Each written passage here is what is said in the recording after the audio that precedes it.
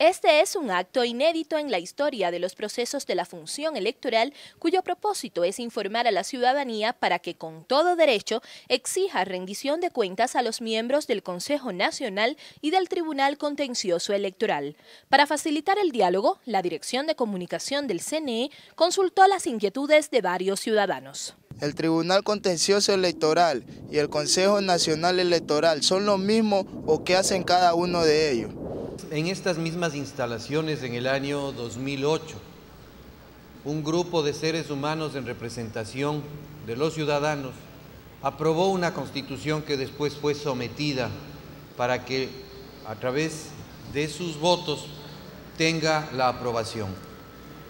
Y ahí se creó una función que es la función electoral, conformada por el Consejo Nacional Electoral y por el Tribunal Contencioso Electoral.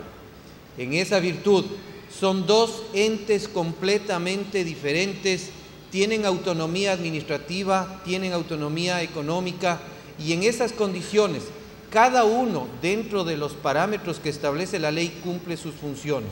El Consejo Nacional Electoral es el ente llamado a inscribir organizaciones políticas, además a convocar a las elecciones, a llevar a cabo el proceso de escrutinio y proclamación de candidatos ganadores.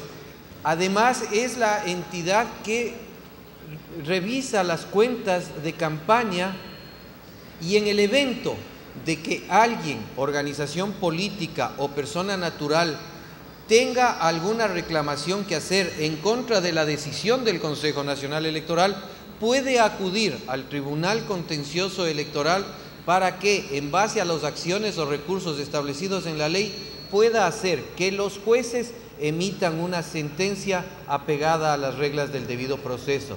En esas circunstancias, el organismo administrativo lo maneja el Consejo Nacional Electoral y el jurisdiccional lo hace el Tribunal Contencioso Electoral.